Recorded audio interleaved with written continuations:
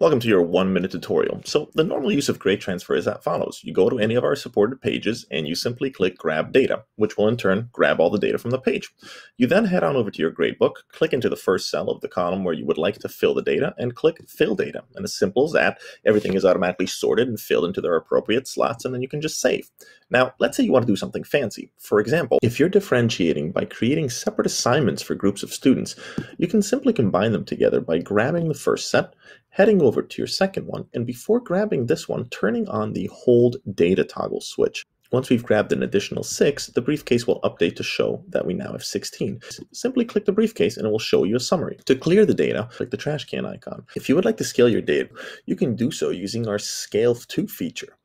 If data doesn't transfer perfectly the first time around, use our advanced settings, either the pattern remover to adjust the names or the name discrepancy fixer. If this tutorial is too fast or you need some help, just click the question mark icon to be taken to our support page where you will find slower versions and with more detail of our articles, as well as the opportunity to reach out to our support team.